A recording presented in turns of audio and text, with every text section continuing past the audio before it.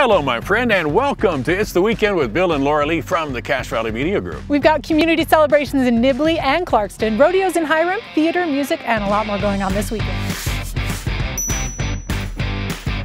Now this week we're at Ander Park here in Nibley, where they're celebrating Nibley Heritage Days. Thursday and Friday night at 7, enjoy an original version of The Wonderful Wizard of Oz by Nibley Children's Theater. Over 100 children perform at the Datweiler Amphitheater. The Heritage Days Parade is Saturday at 10 a.m., beginning and ending at Heritage Elementary Park. A full schedule of family activities from 11 to 2 at Elkhorn Park, and variety shows at Ander Park at 8:30, then fireworks at 10. Now Clarkston is also hosting their community celebration this weekend. On Friday it's the skeet shoot at the gravel pit. That starts at 6, Spanish cook-off at the Bowery at 6:30, then a family ball game at 7:30. Saturday's events begin with the Divide 30K and relay at 6, flag raising ceremony at 7, foot races starting at 8, and a full day of activities including a vintage car show, parade at 1, donkey basketball, fireman dunk, Dutch oven dinner, and a variety show. I always like to see when feet are racing in the split races. It's interesting.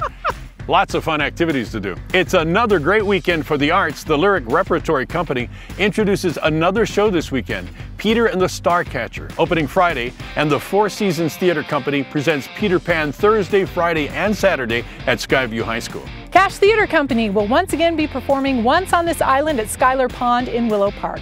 Friday at 7:30 p.m. and Saturday at 1 o'clock, the Utah Festival Opera and Musical Theater present the debut of You're a Good Man, Charlie Brown, performed at the Utah Theater. I was enjoying that. You're a good man, Charlie Brown. It. The American Festival Chorus performs at the Logan Tabernacle Saturday evening.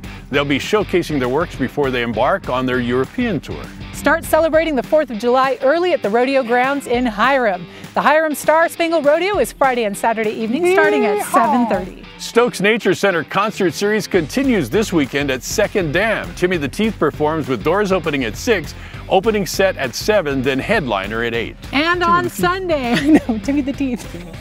On Sunday, the USU Alumni Band summer concerts begin. Sunday's concert will be at 7 p.m. in the Danes Concert Hall at USU.